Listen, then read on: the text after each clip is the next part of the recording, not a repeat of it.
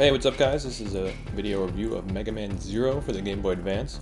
I'm actually playing it on the Mega Man Zero collection on the Nintendo DS, but it's the exact same game, so it shouldn't make a difference. This game takes place after Mega Man X5 in the Mega Man X timeline. Whether or not like a timeline really matters. I've never really been into the story of the Mega Man games. It really isn't super deep. It's just sort of like giving you a reason to fight these robots. But anyway, it happens about 150 years after Mega Man X5. The reason it skips 6, 7, 8 is because this was made between 5 and 6, and Capcom just made those without Keiji Inafune, the creator of Mega Man. They made him without his knowledge. So he had to actually expand on the story and already, made a sequel, and they made those games anyway. But anyway, it takes place 150 years later, and Zero is awoken. He was put in hibernation at the end of X5. Apparently, I do have that game. I don't remember the story that well. And then he comes back and he has no memory, and now he's helping fight a resistance, helping the Reploids fight against humans or some. I'll be honest, I didn't read that much of the cutscenes. I skip a lot of it, but the game itself is pretty great. So what is there to say about it? It's a classic Mega Man style. It's very similar to the X games, except you only play Zero in this game. And I guess through the story you'll understand why and what's going on.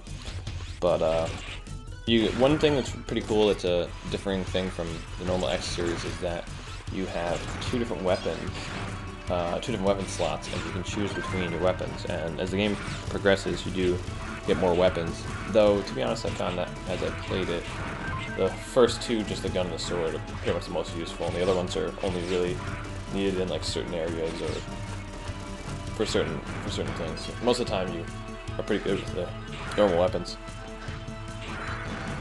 One thing that's unique about this game compared to the X series is that the stages aren't set up in like a boss format where you pick the boss and pick the stage and then you go to that area. It's sort of just like missions that you go speak to somebody about. That's something I really didn't like that much. Not only because you don't see who you're fighting, you don't see the stage. It's just sort of confusing, like to pick the name of a mission to find out what stage it was. Even like taking footage for this review, it was confusing to me how to take down the name of what stage it just did. It's just like a title. And the bosses are pretty. Not that they're not memorable, but their names are like nothing that you really remember, so it kind of makes it a little more confusing. But that's just really fine nitpicking. The game itself is pretty great.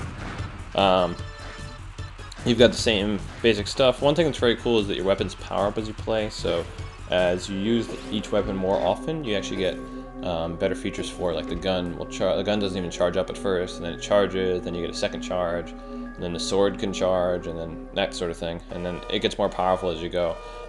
Later in the game, it was like a lot easier once your sword can charge up and like hit them, and your gun can charge up and hit them for more damage.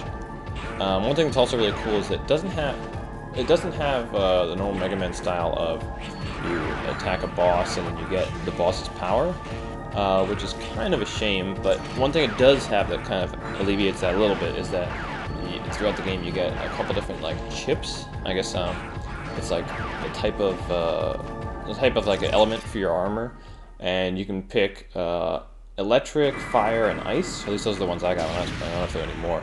And there's different bosses that are vulnerable to different ones of those, and like have different effects that happen to those bosses.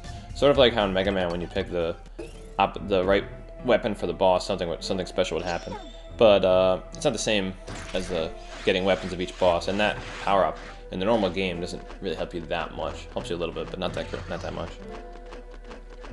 One thing that's a big difference here is that you don't get upgrades like you do in the Mega Man X series. Your weapons upgrade, but your armor, your health, that sort of stuff doesn't really upgrade throughout the game, which makes the game pretty hard. It really ups the difficulty a lot. So it's definitely puts it up there in terms of difficulty in Mega Man games. I beat it in about a week, but I'm pretty like hardcore Mega Man player. I beat a lot of the original X games. I beat a lot of the original games like 1, 2, and 3. So I'm pretty used to it, but for a new Mega Man player, I would say that this really isn't the place to start. I would start maybe at just Mega Man X on Super Nintendo.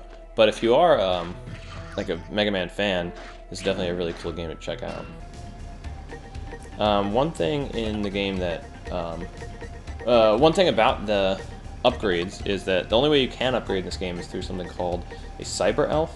It's something they introduced in this game that I'm not really a big fan of. Not only because I don't really like elves and like magical fairy creatures, but also just because it makes it a lot harder to end up getting more health. There's some Cyber Elves which you can use that you only use once, and they give you like a temporary health power-up. It's sort of like picking up a big health, so I feel like it's a big waste because you only use them once, and then like that's the whole game. You can only use it once. And then there's also two different kinds of Cyber Elves that are permanent. So there's one that will give you a permanent health upgrade. There's one that will give you a permanent damage upgrade and a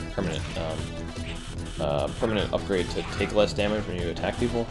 And I actually did use those when I was playing the game, but you have to do something called feeding it, and you have to give it energy. The energy is in those blue power-ups you pick up during the game, and it really is hard to pick up a lot of that stuff while you're playing. You only pick up like basically like 50 in each level, and then the Cyber Elves take like over 1,000 sometimes to feed it to the point where you can use it. So it's kind of a weird system. I don't really like the grinding idea. I'm not really sure.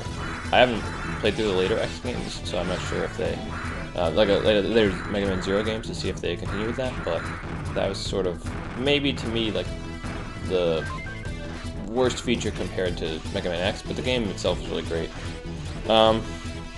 So yeah, don't take a negative look on the game from this. It's a really great game. It's just you know, it has some differences from the X series, but it's still pretty fun in its own right. I played on the DS version and the collection, and definitely worth picking up on that if you're interested. One thing I will note though is that I'm playing the DS Lite.